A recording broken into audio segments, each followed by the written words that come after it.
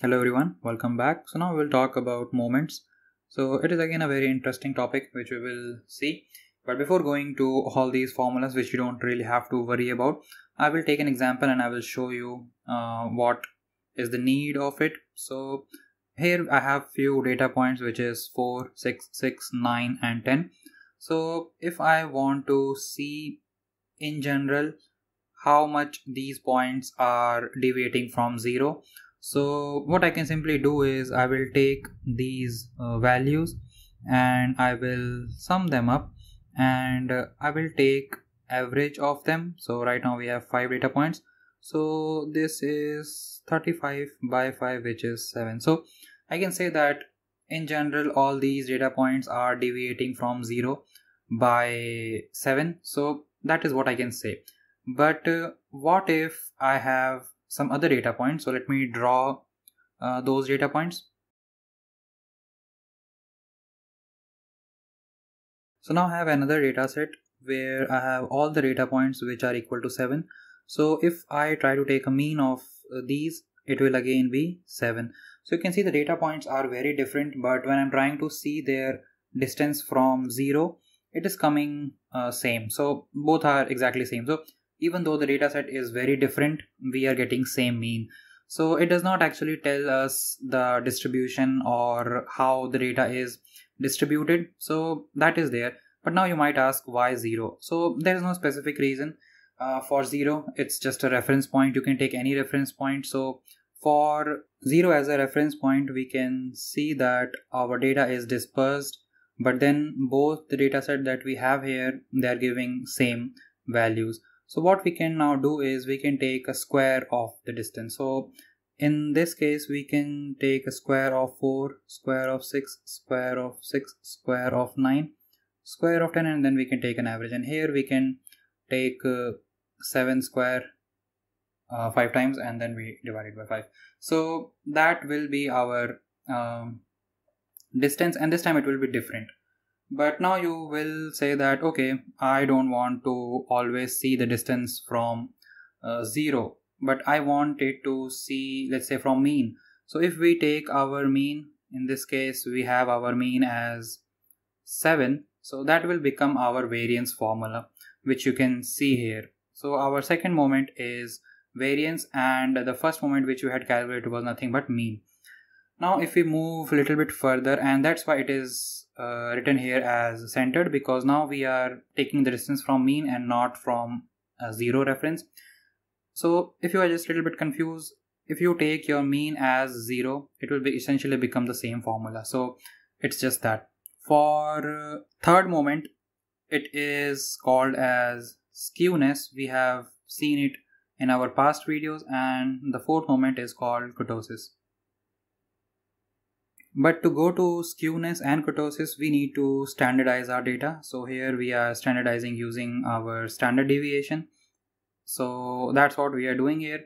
We have seen skewness, and you should also notice here that I am using mu and small sigma. So we are calculating for population and not for standard deviation. For standard deviation, the formula gets a little bit complex. So I will show you the formula as well if you are interested, but you don't really need to remember that formula. You can use different packages like SciPy, which will do the heavy lifting for you.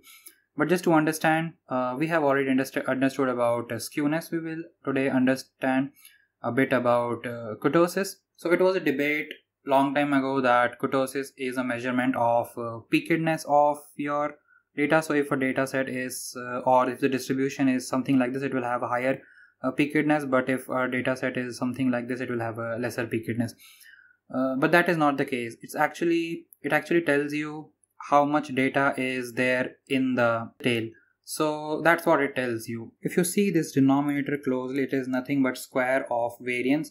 So we all know that the formula for variance is nothing but, which we have actually written here as well. And now we are taking square of it. So this is in the denominator. In numerator we have to the power 4, and this is the summation, and we are dividing it by the number of values. So you can see here that we are taking a distance of a data point from the mean, and it is to the power 4. So if a data point is actually quite far, if this is the distribution, if a data point is quite far from the mean, it will have some distance, and if we take the power of it, it will become even larger, but we don't have anything in denominator to compensate for that. So if there are a lot of data points which are in the tail, this value will grow quite fast, and it has nothing to do with the data points which are very close to your mean. So if data points are very close to your mean, it is not going to affect too much to this particular value, and it is not going to explode too much. So this will give you an intuitive understanding why kurtosis is not a measure of peakedness, but it is a measure of how much data is there in tail. So I hope this makes more sense. Now let me show you some of the different distributions and their kurtosis values. So this image or plot I have taken from Wikipedia. So here we have a lot of different distributions. So you can see here the red one where we have a lot of data points very close to our mean and very less data point in the tail section, and hence we have a kurtosis value of 3. It is actually excess kurtosis because a kurtosis value ranges from 1 to infinity, and for normal distribution it's actually 3. So to make it 0, we do kurtosis minus 3, so that is excess 3. So here whatever values we are saying, it's excess 3 and not the actual kurtosis values. So for Laplacian distribution we have 3. From now on I will just say kurtosis values, and you should just understand it as excess kurtosis.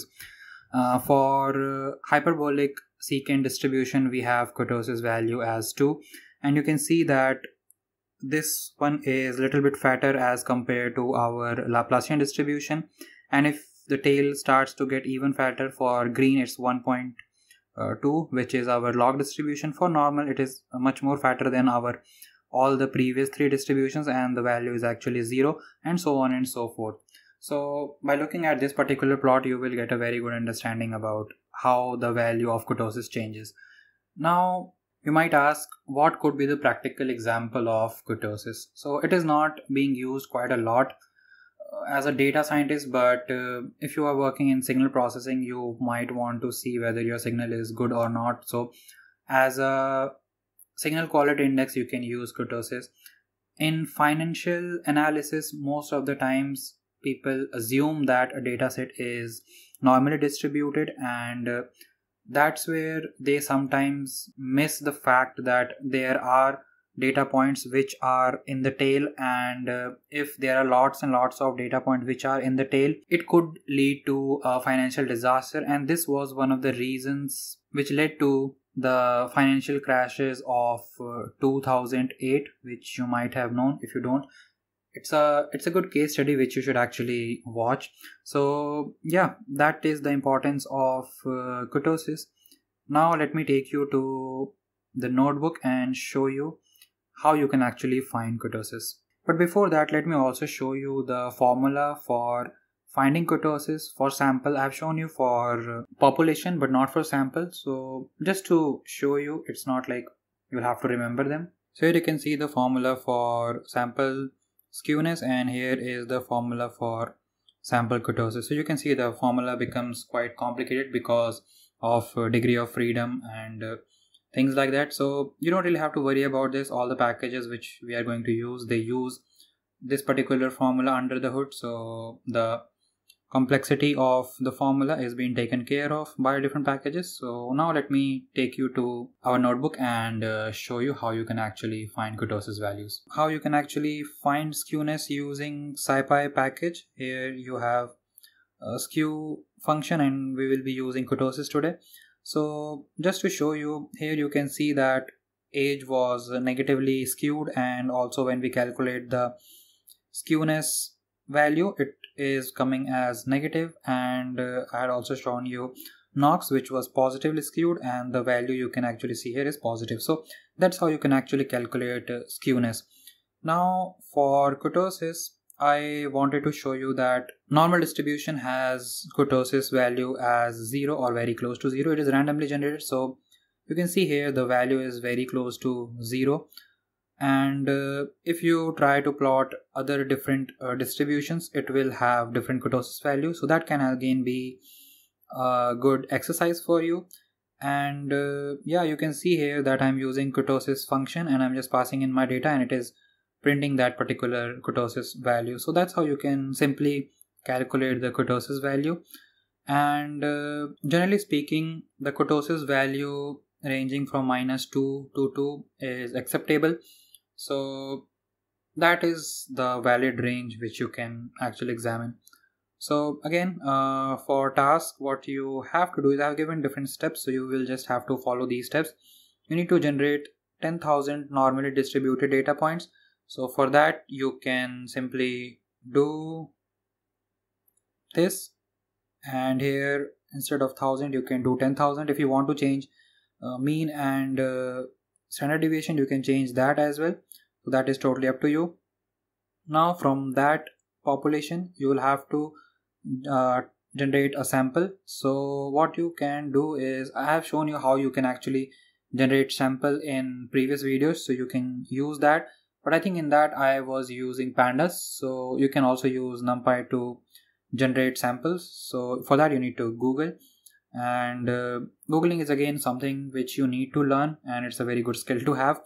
Now after that, you will have to plot each and every sample of different sizes, and you'll have to calculate the kurtosis, and you have to print them in this format so that you can actually see them side by side.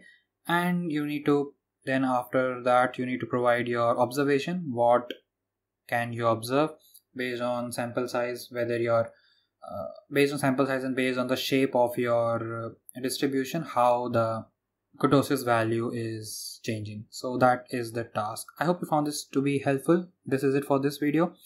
Hope to see you in the next one. Bye. Happy learning.